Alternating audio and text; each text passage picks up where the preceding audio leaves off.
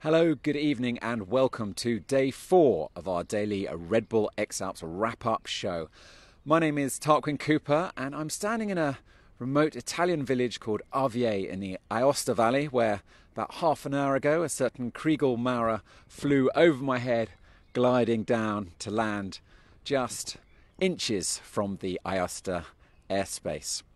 So it's been another extraordinary day that began with a night pass, and it's going to end with a night pass. And as always, to help me unpick the day's event, I spoke earlier to Gavin McClurg.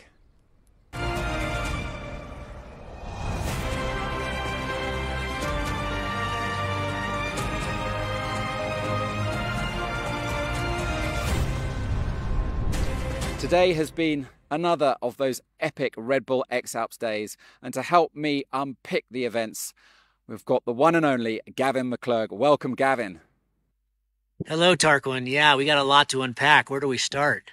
So, Gavin, I think it begins really with Kriegel pulling that night pass at literally 1 minute before 8 p.m. last night. This is what he wanted, to be first into Frutigen.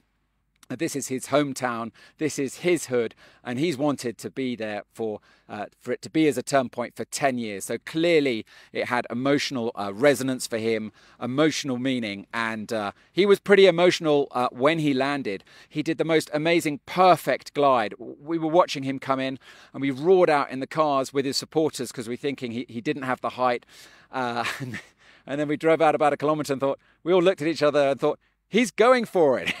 So we all jumped in the cars, raced back to Frutigen, and literally just sort of spilled out the cars. And we saw him just literally clear the fence by millimetres to land to an absolute rapturous welcome in his home resort, Frutigen.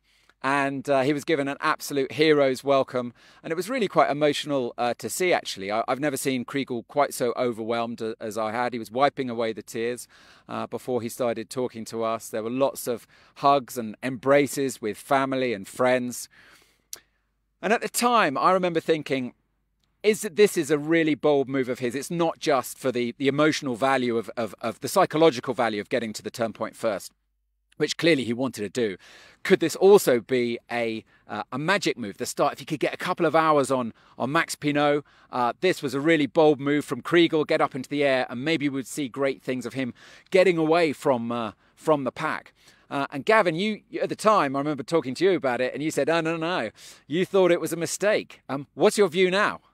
Tarquin, I've flip-flopped on this several times already. It's beginning last night. When he called it, I thought, man, that's a questionable move, but I get it. He's got 2 night passes. He wants to get it first. He really likes to be out in the lead. He says he flies better and makes better move when moves by himself. And he's won a lot of these, so you can't really doubt him. But then this morning, it really looked like Maxime and the pack right behind him, and Pal and Tanguy and Aaron were right on his heels, and Patrick was just behind there. And so then I thought, I don't know if he should have, gone with the less sleep, and it seemed like kind of a risky move that wasn't going to pay off. But then he got to Nice about an hour ahead of Maxime, and by the time Maxime got in the air, and you know how Maxime moves, they all actually ended up flying up here. They launched low and flew up, whereas Kriegel had to walk all the way, and it's a couple thousand meters. It's a big haul, and so more exertion from Kriegel than the others. But then by the time Maxime was in the air, Kriegel had him by 20K, and I thought, okay, there you go. It's a magic move. But then not too much later, about an hour and a half later, Maxime had caught him up. And so I don't know where the team stands on that, whether it was a move that paid off or not. And as the day has gone by, we just saw top landing after top landing after top landing up here in Nice. So people exerting less, but still big days for everybody. And the top landings I saw up here today were the 0.1 of 0.1%. It shows how skilled these pilots are, and the ability here with these athletes is really through the roof. So Gavin, can you give a sense of the atmosphere on top of Nice, and what was it like to be there? Oh, it was so exciting, Tarquin. I mean, this was one of the best days of the X-Alps I've had, and I'm not even racing. It was Fantastic. I mean, you've heard you say electric a bunch of times. It was electric up here today. The Nissan was packed.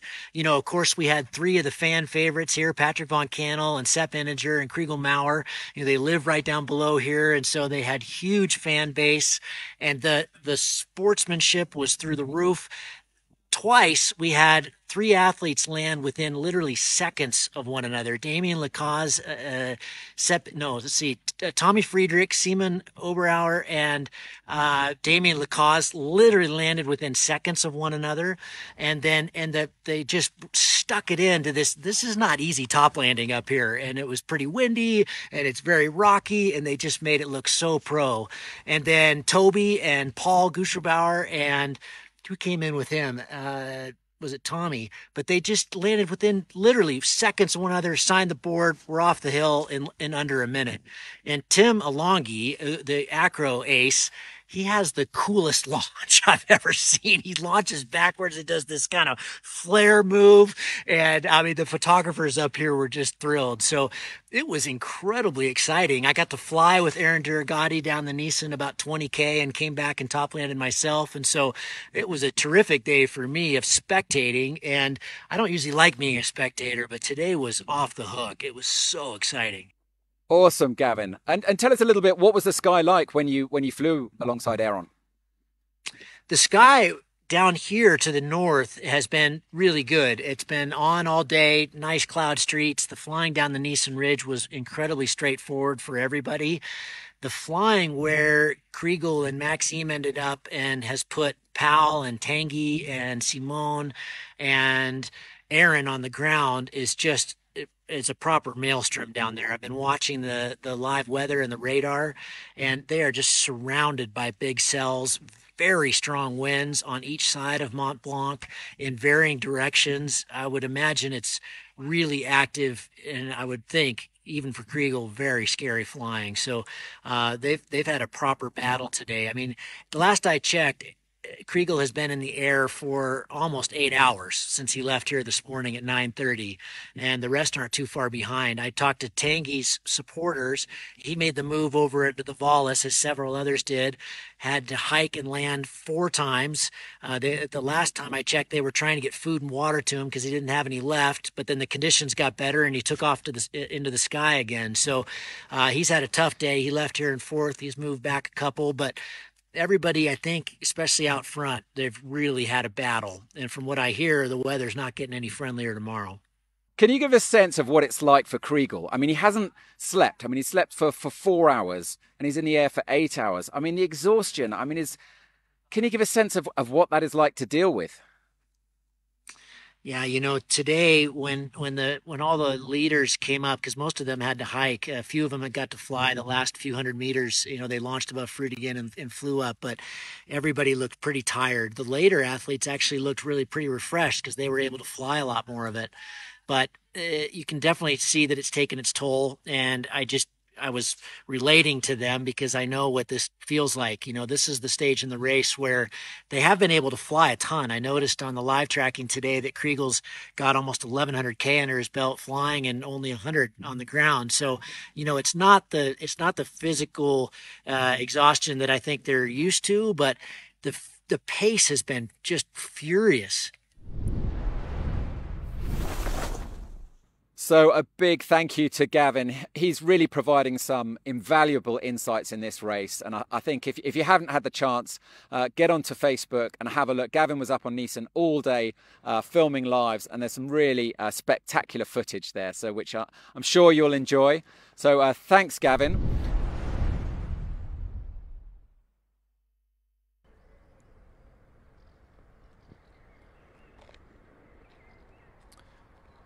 So one thing that Gavin and I didn't get the opportunity to talk about was an extraordinary battle at the back last night. 4 athletes pulled a night pass to avoid the automatic elimination that happens this morning. Junming Song, amazing. He hiked 60 kilometers, an absolute extraordinary effort. Also, Kinga Maschdalitz and Laurie Genevieve and Rich Binstead all hiked really determinedly through the night to avoid that elimination. And Andre Prohaska from the Czech Republic. That left him in last place. He thought he was safe. Really unlucky for him. I spoke to him, and he's disappointed, but he's hoping that maybe he'll be able to come back in 2 years' time. And it's sad because he is a world champion acro pilot. He's no rookie, really. He's supported Aaron in 3 editions of this race. Just unfortunate. It shows that when you make a mistake in this race, it can be very, very unforgiving. So a lot has happened in the last few hours. If you want to if I was to single out one athlete as Trace, you should look on live tracking. Go and look at Damien Lacaze. We're chatting around within the team that is definitely possibly the line of the day. So I'm not going to say any more on that. Just check it out on live tracking. I mentioned at the beginning of this piece that the day began with a night pass. It's going to end with a night pass. For the last half an hour, I was hanging out with Team Switzerland, with the new supporters of Kriegel, Lars and Sebastian. And, you know, they were, I wouldn't say cocky, but they were saying, yeah, we've got Maxime. We like to push Maxime, they said. Well, at 8 o'clock, it was declared that Maxime has pulled a night pass. So now it seems that Maxime has the initiative in this extraordinary race at the front. Could it be a replay of a 2021 where Maxime Pinot and Kriegel Mara flew a wingtip to wingtip and just duked it out? And the last battle to Zellamzee. Well, for one thing is for sure, Maxime is not going to let the mistakes that happened 2 years ago happen again this time. We're in store for an absolute treat in this race. So let's finish up with the leaderboard, the rankings as of 9 o'clock. So these are actually the live rankings. So in 10th place currently, Paul Guschelbauer. Tim Alongi is in 9th. Damien Lacaze is now into 8th place. Simon Oberauner 7th. Tommy Friedrich is in 6th. Patrick von Kernel 5th. Paul Takats dropped down to 4th because Aaron Duragati, until just a few moments ago, was still flying, and he's flown himself into 3rd place.